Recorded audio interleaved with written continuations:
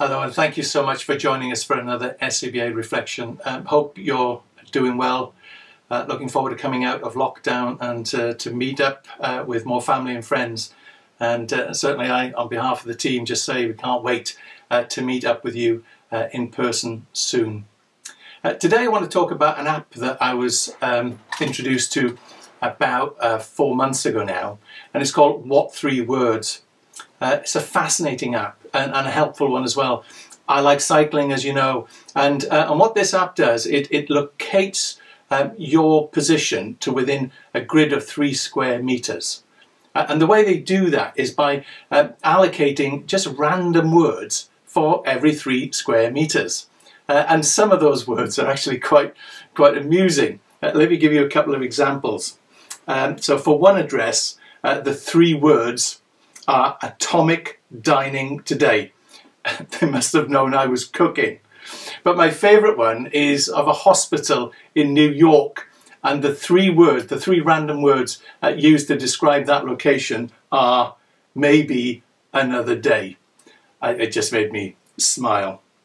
Interestingly, the 3 words that are at the address of the church that Sue and I attend are these: birthing, unloading, implore.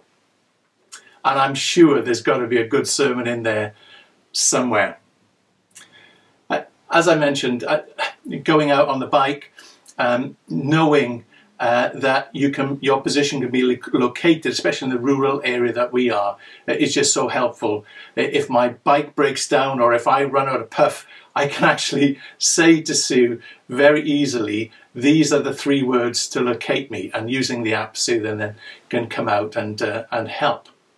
And it got me thinking. It got me thinking about, I wonder what 3 words we would describe where we're at right now. The 3 words that we would use to describe where we've been at over this past difficult year. I'd love you to think about that. I've been thinking about it for some little while. And of course the answer is it depends when you ask. It might depend on what kind of meeting that we've just had, or the people that we've been sharing with on the phone or on Zoom. But the 3 words that I want us to hone into are the 3 words that are used time and again in Scripture. They're words of comfort, they're words of hope, they're words of healing from our faithful God. And those 3 words are: do not fear. Do not fear. When you search on Google and you look at some of the words that people have been searching again and again and again over the last year, one of the words would be anxiety. They've been anxious times. They've been difficult times for all of us. And yet the 3 words that I think that God wants to speak loudly into our lives again today are these 3 words: do not fear. We fear all sorts of things. I've discovered recently that I fear going to hospital for a checkup, and my wife has coined a phrase regarding that. I think it's a scientific term. She calls it scaredy cat. Which really made me smile because whenever I'm getting an injection or whatever, it just has an effect on me. So I must have got a fear of injections or hospitals or something. My wife has a real fear of spiders. Our daughter has a fear of birds. But one of the big fears I have are heights. And I don't know, for whatever reason, that when we go on holiday, my wife just loves taking me to the tallest building in that city or the largest cliff on that coastal line. I'm not sure what's going on there. I need to have a word with my wife on that. I remember some years ago, we were in New York, a remarkable city, obviously a city that never sleeps. And late one evening, we went up the Empire State Building. I questioned the logic in that as somebody who doesn't like heights, but my wife assured me that it'd be perfectly fine. Well, anyway, we went up there, and I managed to stay within the building at the top while everybody else went out and had a look at the view, and then slowly but surely I edged my way out towards the boundary line so I could get the view of the Chrysler building that I really wanted to take on my camera.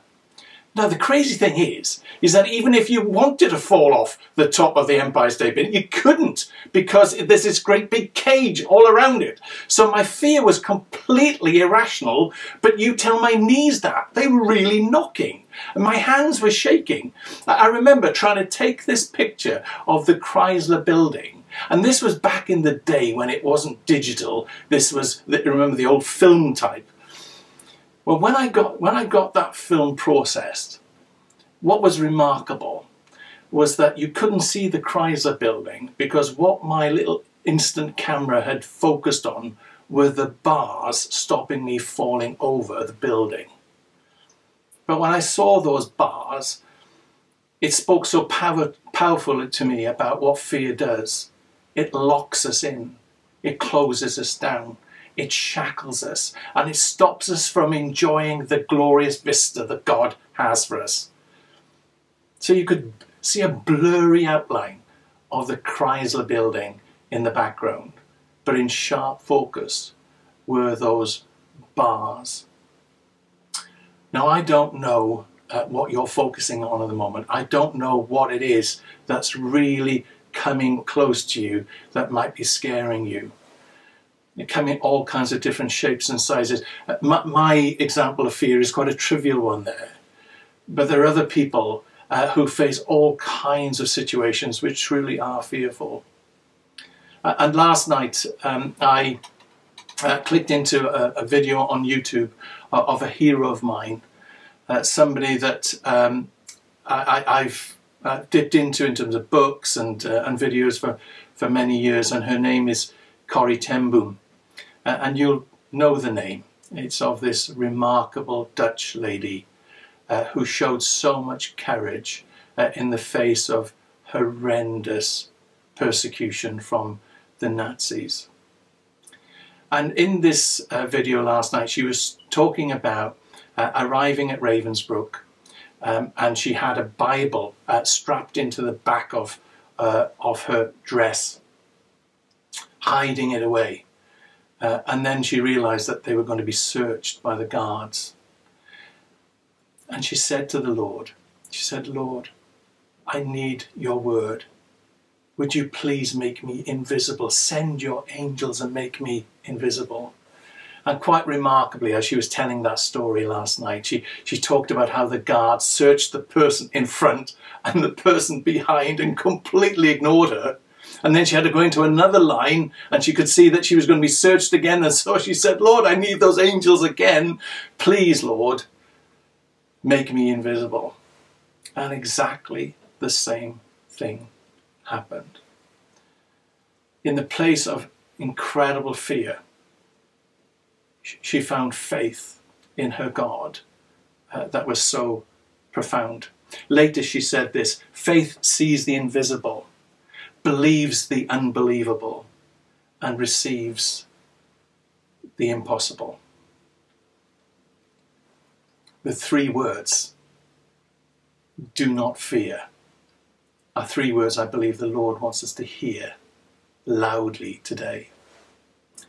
Let me share a poem with you that I came across a number of years ago now. I'm not sure who the author is. If you recognize these words and you know the author, please let me know. Send me a message. It's entitled "When Trouble Strikes." It says, "When trouble strikes and fears take root, and dreams are dry and sense unsound, when hope becomes a barren waste, the doubts like mountains soar around. Our wandering minds believe the worst, and ask as faith and fervour fade, has God now turned his back on us, forsaking those he loved and made? God says, see how a woman cares. Can she forget the child she bore? Even if she did, I won't forget, though feeling lost, I love you more. My dearest daughter, fondest son, my weary folk in every land. Your souls are cradled in my heart. Your names are written on my mind. Then praise the Lord through faith and fear, in holy and in hopeless place. For height and depth and heaven and hell can't keep us from our God's embrace. I first heard those words at a Good Friday service back in our old church in Llewellyn, Cardiff. And as I read out those words, my mind turned to the people who loved Christ, who were standing just a way off. I tried to imagine what kind of emotions were coursing through their veins. I wonder what some of the words that they would have used to describe what they were going through at that time.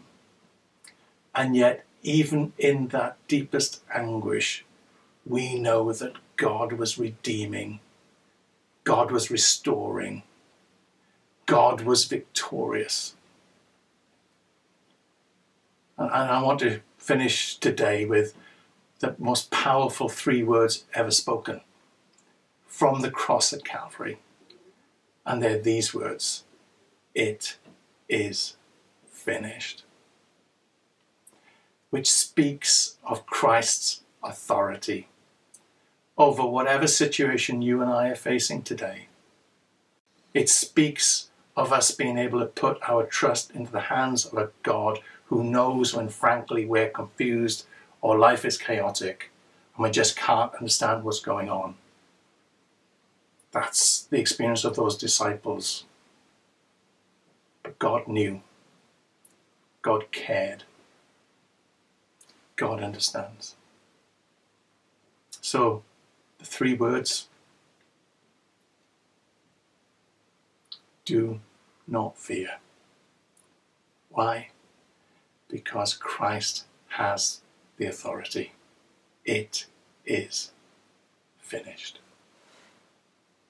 God bless you.